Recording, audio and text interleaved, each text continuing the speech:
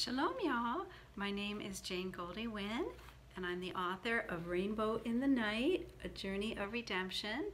And I'd just like to spend a few minutes talking to you today about some of what I experienced when I was writing the book. And one of the scriptures that really spoke to me in the beginning of my journey is a scripture from Isaiah 45:3 that says, "I will give you hidden treasures, riches stored in secret places, so that you may know that I am the Lord, the God of Israel, who summons you by name." Again, Isaiah 45:3.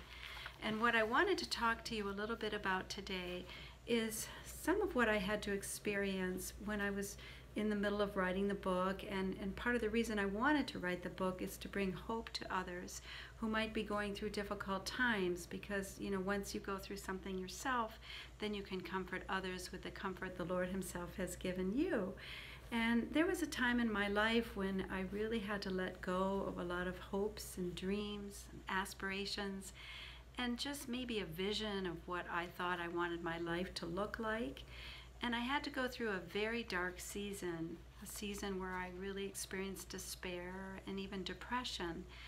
And what I ended up having to do was to cry out to God. I had to cleave to Him, cling to Him, and to ask Him to intervene in my life, because I only ultimately wanted what He wanted for my life. But what that involved was the need to surrender. Everything that I thought I wanted, I needed to surrender to Him and put it on the altar and just say, "Lord, I really don't want my will. I want your will to be done in my life. I just need your strength, and I need your help, and I need your hope, and I know I can get through this to the other side." And the Lord is so faithful, because of course that is exactly what happened. And once I did surrender everything that was important to me, that I thought I had to have, totally to the Lord, then came a great freedom in my life. And you shall know the truth, and the truth shall set you free.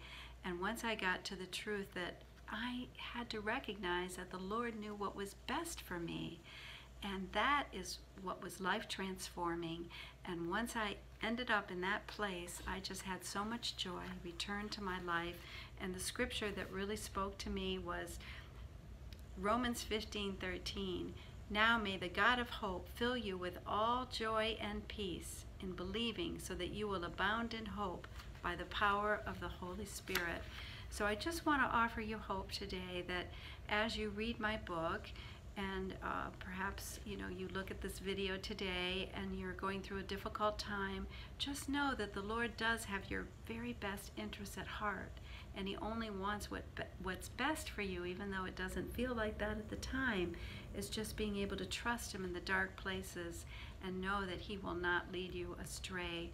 So I'm just very hopeful, and I'm just prayerful that you will be able to come to that place in your life, and that you will just receive His hope and His joy and His peace, and know His purposes are for everlasting.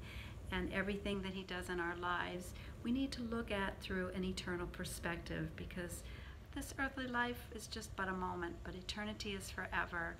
So I just hope that this encourages you today, and just know that I'm here for you, and you can learn more about my book or anything you might need to know about some of the blogs and other videos I've posted on my website, www.janegoldiewinn.com. And again, I'm the author of Rainbow in the Night, and I look forward to hearing from you. You can feel free to email me or get in touch with me, and I just pray God's peace upon you. So I'll say shalom, y'all.